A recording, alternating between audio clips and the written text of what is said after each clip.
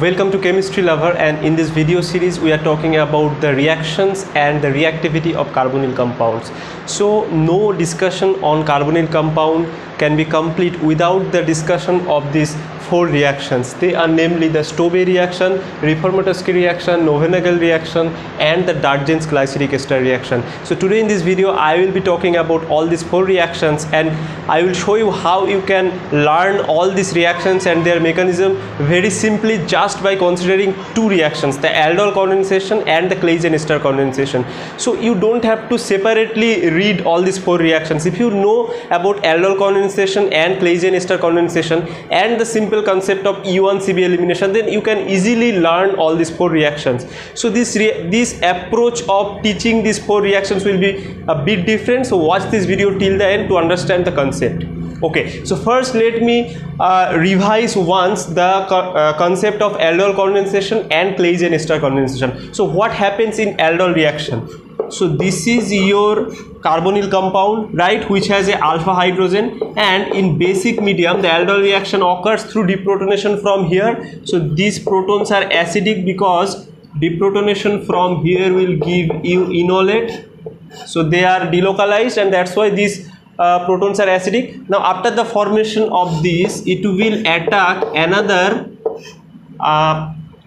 protonated or neutral carbonyl compound, and this attack will lead to the formation of this intermediate, right, this O minus this. Now the reaction is occurring in OH minus and water, so that's why protonation can easily take place here. So easily protonation can take place, and then after that another fold of deprotonation from here will give you enolate, a new enolate, and now finally this will kick off this OH group, and this is the what? This is the E1CB elimination, right? So if you forget, let me remind you, this is the E1CB reaction. So this is how you get the aldol condensation product, the condensation product. So this is the overall mechanism of aldol reaction. Now what is the mechanism of Claisen ester condensation? So in case of Claisen ester condensation, instead of normal ketone you have this ester, right? This is the simple ester. Now in the first step, now I will not show the reversible step and all this because I am not going to discuss about the Claisen ester condensation in detail here. I am just giving the overview, right? So that's why I am putting this normal arrow. Actually it is a reversible step. So first the deprotonation will give you this enolate, right? So this enolate you will get, and now this enolate will attack on the neutral ester. So this ester is different from the previous one because here you have a leaving group. In case of aldol you didn't have a leaving group initially, but now you have a leaving group.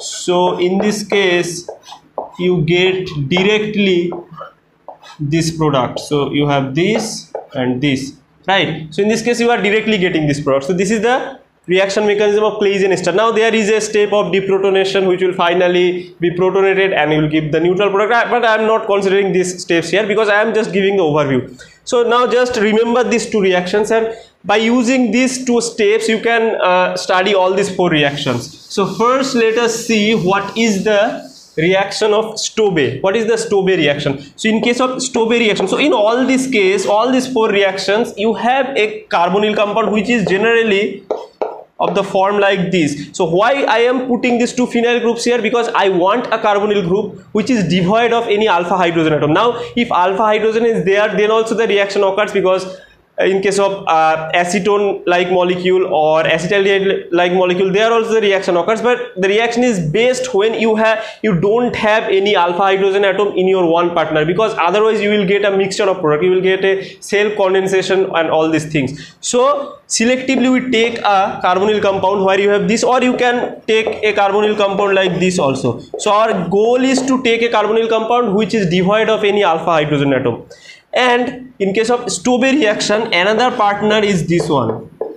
So this is your another partner, the diester. Now this diester is separated by two carbon atoms in between them, right? Now if you don't have any deprotonating or any alpha hydrogen in your one partner. So if you treat this with base like sodium ethoxide,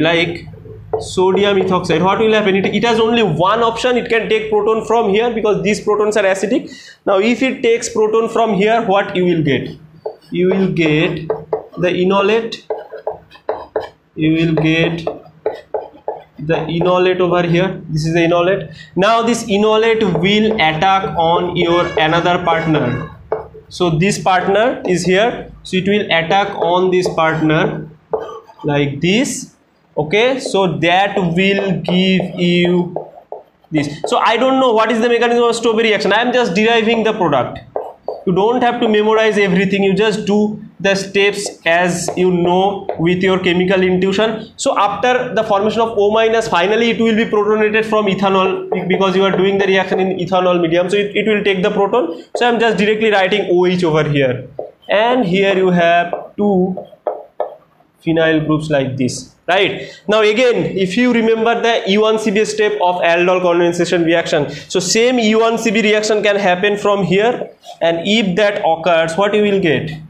You will get this as your product. So this is one side, and in another side you have this OET. So this is simple mechanism. This can happen, but here is the trick. So here this step is actually not occurring, and although the reaction is occurring in ethanol medium, the protonation will take some time. So we just write it as O minus, right? We can write it because protonation will take some time. Now in between, apart from taking proton from the reaction medium, one thing it can do is it can attack on this carbonyl group here. This option was not there for aldol condensation reaction, but now it can attack over here, and that will form a 1 2 3 4 5, a nice 5-membered ring. So it will give you a nice 5-membered ring like this here, and here you have this. Okay, and on this side basically you have this pH, and here you have this CO2 ET. So this is the thing you are getting. Now again, there is interesting step. So this is a species from where, so the reaction is occurring in basic medium, and ethoxide can take proton from either here or from here because both protons are acidic. Now if you take this proton, what will happen? It will simply give you this kind of enolate, simple enolate like this, pH, and this simple enolate you are getting. But this enolate can do nothing, it will stay as it is. But another option is when the proton goes from here, so now you are getting a useful enolate. So what you are getting? You are getting something like this, O minus and OET, and here you have this. Now see, if this push, this go here, this will open, right? So from here what you are getting? You are getting this as your product. So one side you have this ester group, another side you have this acid group directly. So this is your product of Stobbe reaction. This thing will add, and you have one side you have this ester, in another side you have acid, but one carbon apart. So this is overall mechanism of Stobbe reaction. Now you can see all the steps here is actually there in the aldol condensation reaction. So there is nothing new. Now let us see the second thing. The second reaction is the Knoevenagel reaction. What is Knoevenagel reaction? So in this case also same, one partner is like this carbonyl species. Generally it is taken as having no alpha hydrogen atom, and another partner here is the active methylene compound like this, active methylene compound. So these protons are called active methylene protons, and they are very much acidic. So they are such acidic that you can do the reaction in normal amine with normal amine. So this simple amine, nitrogen lone pair will take this proton to give you this. Now why we are using this weak base we will see in a moment. So this is how you will get the enolate first. Now on this the enolate, now it can attack on this other carbonyl partner, so that will give you this thing. So you can see here you have this. So I am writing this OH.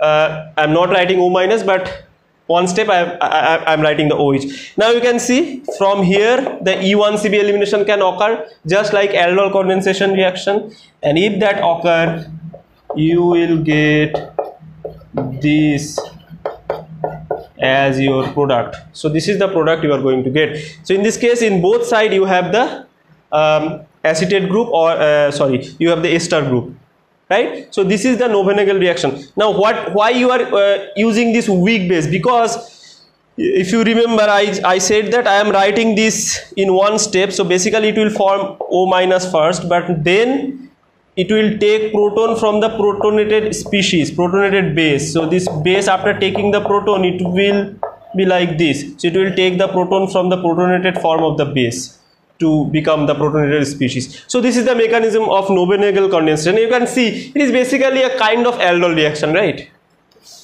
Now the next reaction is a mixed aldol and Claisen ester condensation, because both you will get flavor of both.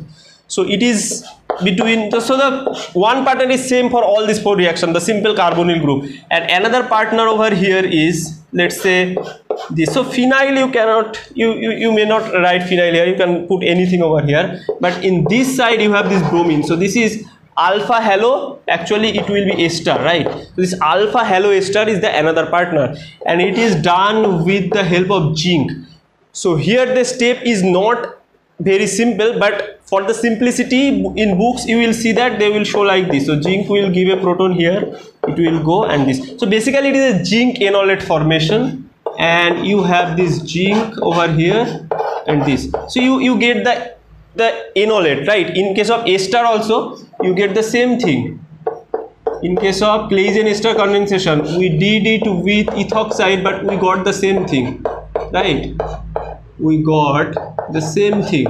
Here also we get some enolate, but it is zinc enolate, that is the difference. Now in case of Claisen ester condensation, this will attack on another neutral ester, but in this case you have another carbonyl partner. So instead of attacking on the same ester, it will attack on the other carbonyl partner. So this is your carbonyl partner, and it will attack over here.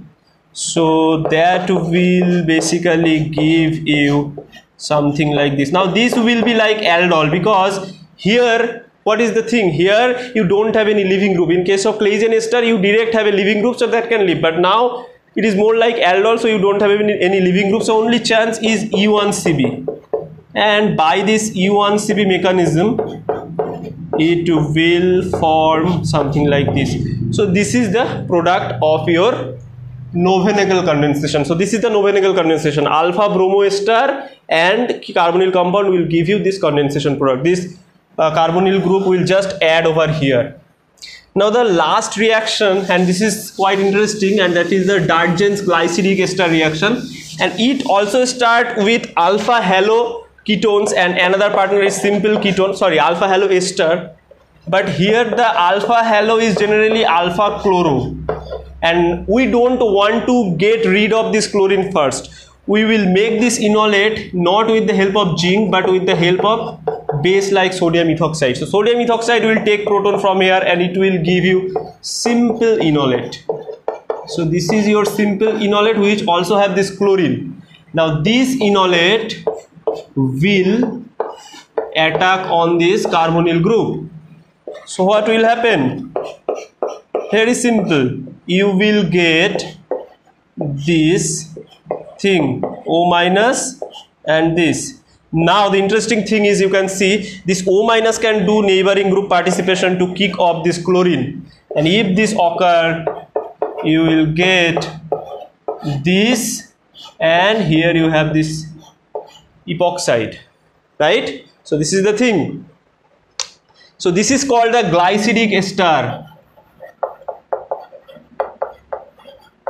because you have this ester group and this attached epoxide ring. So this is called glyceric ester, and overall the reaction is called Dargen's glyceric ester condensation. So you can see all these 4 reactions are very simple. They have a very common mechanism, and that is the aldol condensation and E1CB elimination. So this is the thing.